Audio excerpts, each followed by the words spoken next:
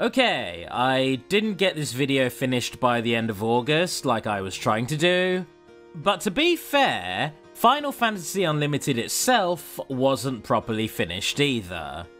Having debuted several months after the catastrophic box office failure of Spirits Within, what would have been a 52 episode run was cut down to 25. And instead of pulling a Sonic Underground and leaving the story half finished, Unlimited's creators decided to rush through the story, leaving a somewhat butchered shell of what could have been. That said, since I generally just watch the beginning, middle, and ending episodes of any given show here on VidAMs, I don't think the rushed pacing is going to be a problem for me, so let's dive in.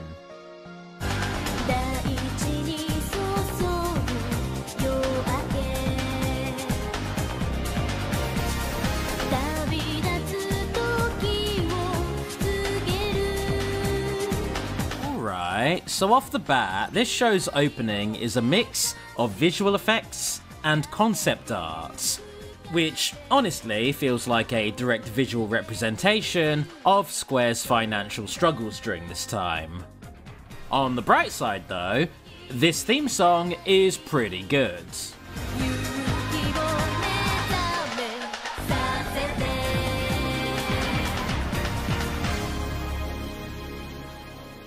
Episode 1, Wonderland, Journey into the Darkness, begins with a dark pillar appearing in an otherwise very normal looking city.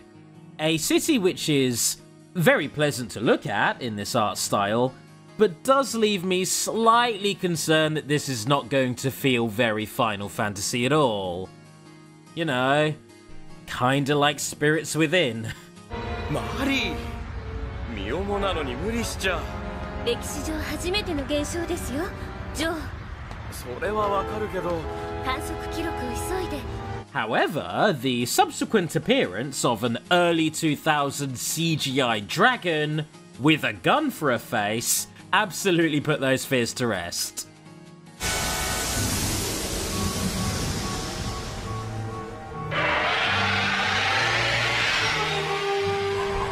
Oh dear, I see someone has brought a sword dragon to a gun dragon fight.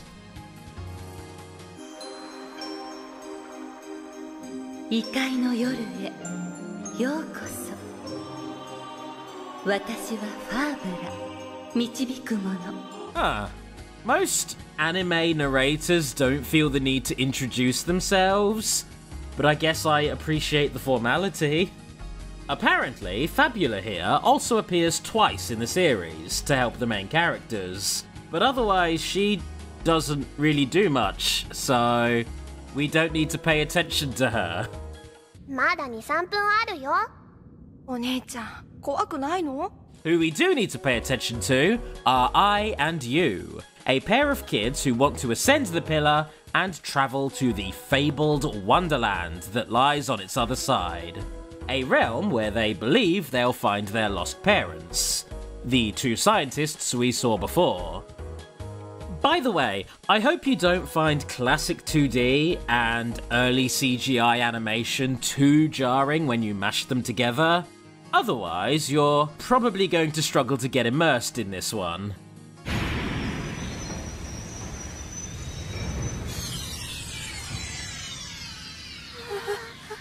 After boarding this mysterious train, I and You encounter Lisa, the world's worst spy.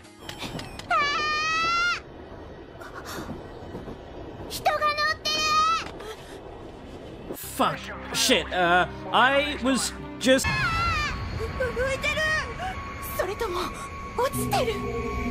Well, it is a train, so you should be able to grab onto a bar. Or you could faceplant against the carriage door. I guess that works too. After travelling through the pillar, I, You and Lisa find themselves in Wonderland, which honestly makes for a very aesthetically interesting setting.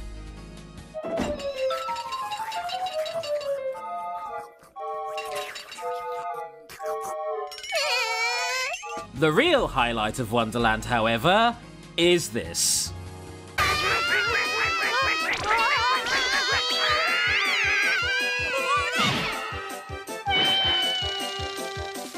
Okay, we have a chocobo, and an incredibly cute one at that.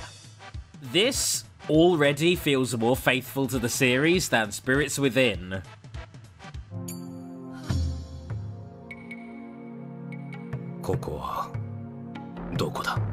Whoa! Enter the Edgelord. This man looks like a lost Naruto villain. And of course, he suffers from amnesia, only remembering that he holds a grudge against a certain someone. Before we really get to know him, though... なんだろう、乗り物みたい。じゃあ人がいるってこと？いいえ、このおぞましい気の流れは。 Ugh.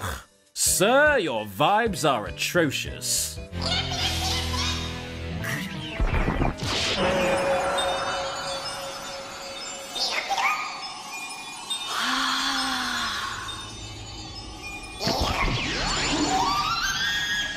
Whoa, wait just a second. Oh, shit.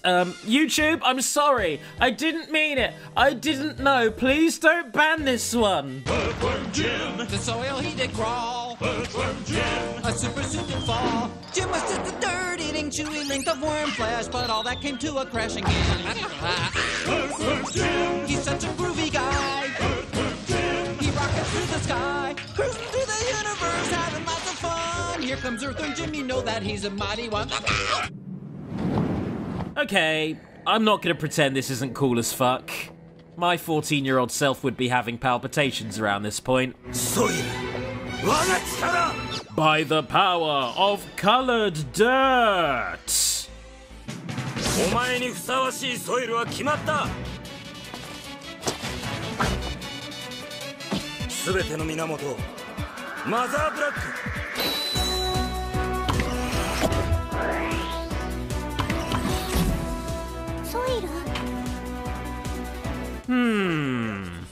I'm not sure why, but I get a funny feeling that this lovingly crafted CGI animation of this gun being loaded and shot might appear at least 24 more times in this 25-episode run.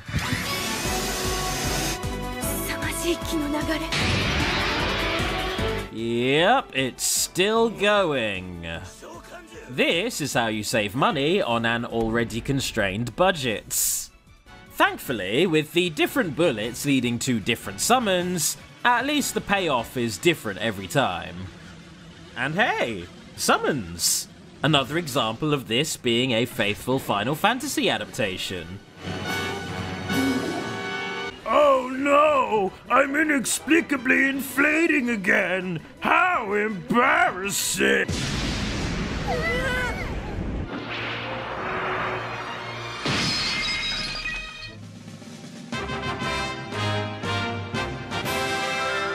Okay, you know what?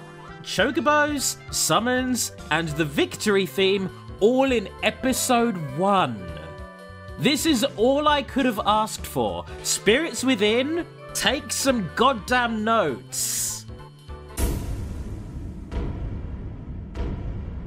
Unlimited power!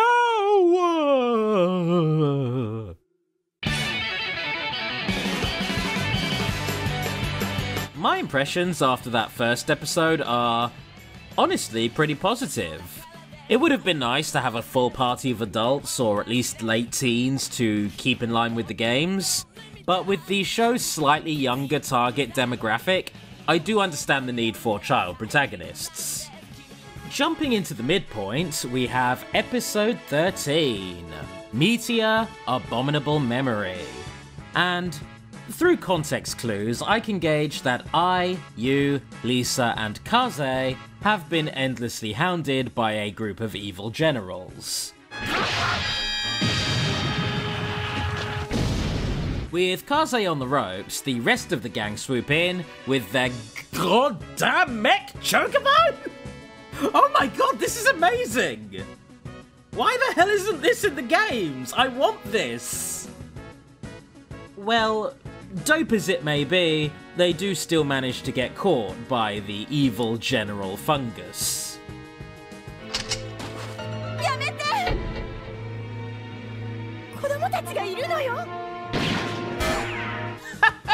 Wow, Kaze really came out here like, yeah, what? Fuck them kids.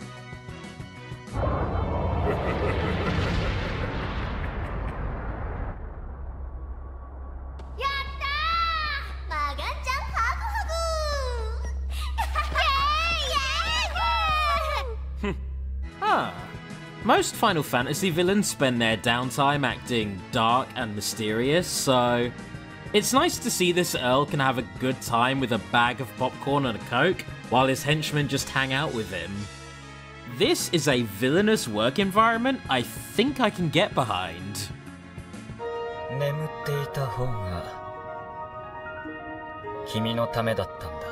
So this creepy sword guy, Makenshi, is Kaze's rival.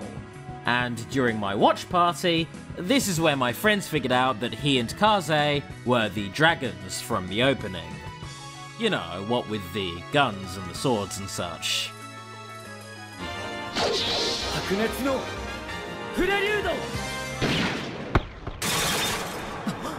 Oh yeah, you know what this overwhelmingly bright scene needs? A flashbang.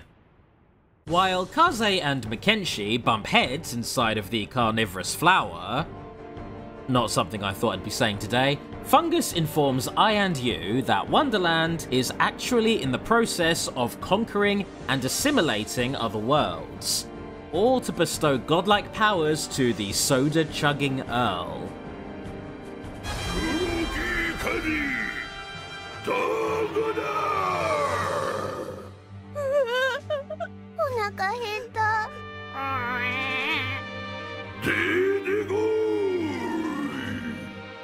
Right, so this Mega Man X looking fairy, who I have to imagine is someone that was introduced in the preceding 11 episodes, floats in with some kind of black dust. And when Fungus goes back to find and finish Kaze off, well, this genuinely disgusting shit happens.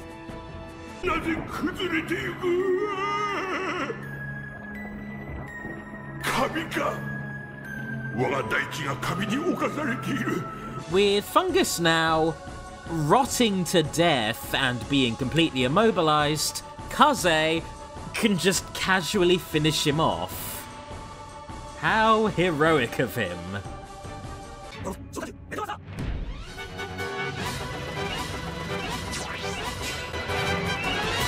Hey-ho, Kermit the Frog here. It's not easy being dead.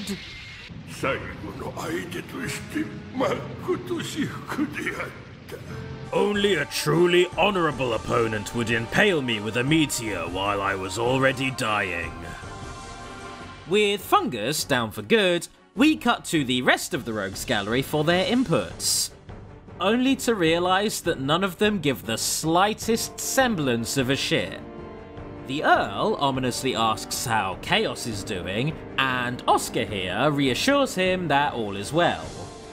And just as an aside, I love how Oscar's design leaves him in a constant state of I feel nothing and I'm tired of your shit. Kaze, あの人は。 Obviously, Kaze is okay. Otherwise, we wouldn't have someone to shoot his way through the rest of the series. Then again, maybe we could just have that fairy fly in and pour mold over everything. That seemed like a very effective method. Moving on to the penultimate episode, we have 24, Chaos, the Earl Unveiled. In this one, Kaze and Makenshi are having another draconic spat, which... oh hey, we got a Moogle too! Another tick for the list! After blowing Kaze away, Mackenzie hits the party with something of a plot dump, explaining that the sadistic little Earl is tied to the dark god, Chaos, a being who feeds on fear and anxiety to reclaim his power. And worse, every time Kaze used his gun throughout this series, he was unknowingly powering Chaos up. 僕お腹空いてない。その子にあげてよ。しかしこれは伯爵様のために作ったものですから。よその子にはあげられませんわ。Piling on with the bad news, the Earl has you captive, and seems to have some kind of control over his parents. ブルエレニウムに操られた召喚獣から聞こえてきたの。いっぱいいっぱいソイルの声がその時感じたの。 Okay, so according to Lou the werewolf here, Kaze's ammunition, the soil, is made out of the souls of the dead. Kinda like the live stream from Final Fantasy VII, or the fireflies from Final Fantasy X, or the spirits from Spirits Within. Square really liked defiling the dead during this time period. I don't know what to tell you. ですか。ついにおつむに来ちゃったようですな。何をする。 At this point, Mackenzie fully commits to double agency, becoming a full-on ally, which the Earl is not particularly pleased with. 絶対に逃がさないよ。特にお前はね、マケンシ。 And I will say this, the gross, uncanny-looking CGI actually works pretty well when it's used to convey a gross, uncanny transformation. 君たちのこと嫌い。だから食べちゃう。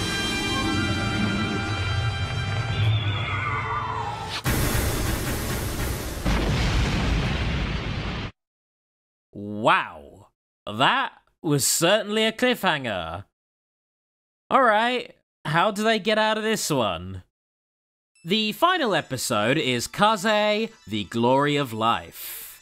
Most of this episode features I, you, Lisa, Kaze, and Mackenzie being tied up at the Earl's mercy, which allows him to psychologically torture them before he devours them and becomes one with Chaos. A little bit messed up when you think about it.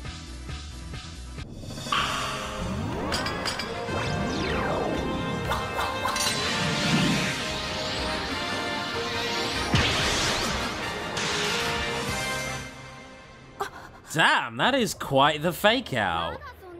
This Earl is not fucking around. しょうがないな。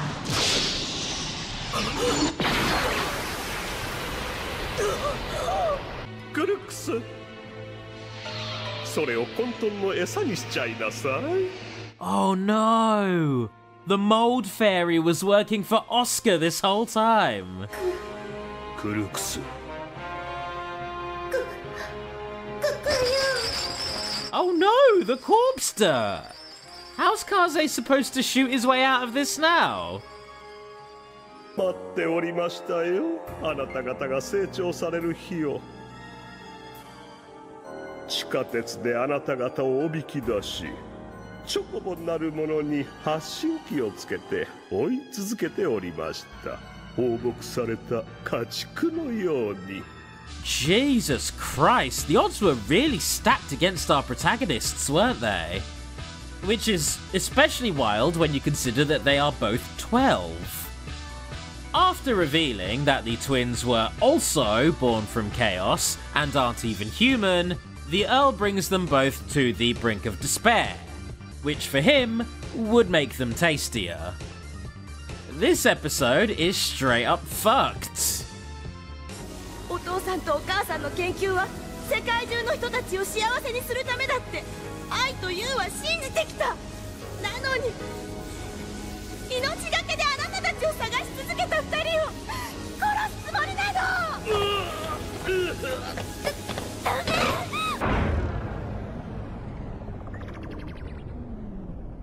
何してんの? With the horrifying rebirthing process being brought to a halt, Lou and the Moogle are able to fly in and dish out some damage, rescuing the twins, defeating the Earl's henchmen, and...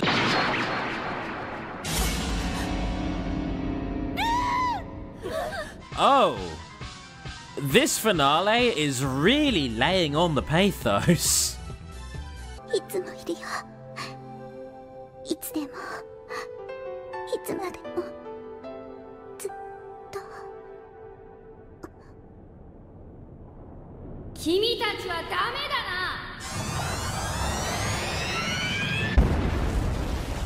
Well, I'll be damned. Another spirit-absorbing spaghetti nightmare. Considering that this series is leagues better than Spirits Within, it sure is hitting some similar beats. Mackenzie allows himself to get munched by the Chaos Earl in a desperate attempt to hold him back from the inside. And Kaze is left to dish out the final shot, despite lacking any ammunition.